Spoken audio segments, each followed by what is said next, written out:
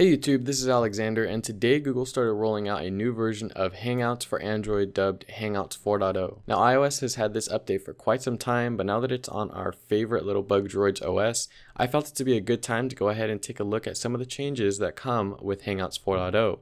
So let's go ahead and get right on into it. Now, as mentioned, Google is rolling this update out in stages through the Google Play Store, but if you don't see the update and you don't feel like waiting, I'll have a link down below that you can visit to download and install the APK. Anyway, Hangouts 4.0 is a pretty big revamp both cosmetically and feature-wise that deserves some attention since Android users have been stuck using the slow, ugly Hangouts for quite a while. So upon opening the app, you're now presented with this clean new page with the list of your current conversations as well as that famous floating action button.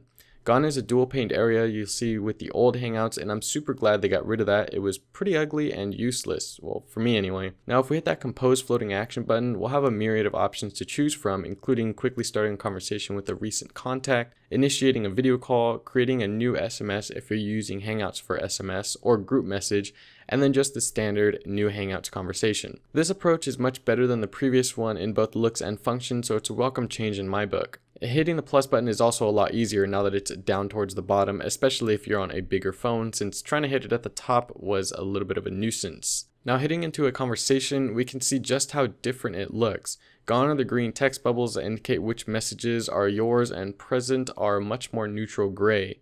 While I'm still not sure how I feel about it, I have to say that it's not really bothering me at all. The icons at the top right have been brightened up by being switched from black or gray to white, and you now have your options at the bottom of the text box rather than next to it. Much like with Google's homegrown Messenger app, you can now add in a picture after you begin typing out a message, which is wonderful for those of us who sometimes forget to add it before we start typing or just aren't used to that.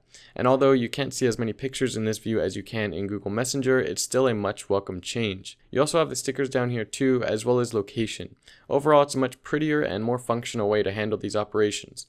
And for you Google Voice users, you're now getting the option to receive group messages to your Google Voice number, but composing a group SMS message will have to wait until a future update to the app. Now I have noticed scrolling in fairly big conversations with a lot of pictures to have quite the stutter as it tried to load the pictures while I scrolled, but hopefully that's something that can be fixed over time or with an update.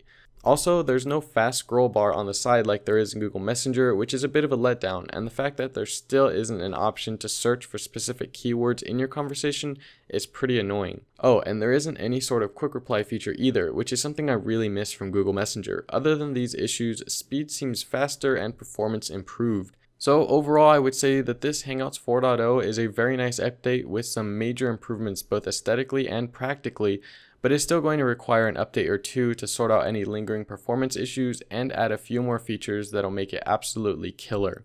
That's pretty much it though. I hope you all enjoyed. If you did, be sure to hit that like button and subscribe down there for more videos from me, and don't forget to follow me on Google+, Twitter, Instagram, Snapchat, and Periscope, and I'll catch you in the next one. Peace.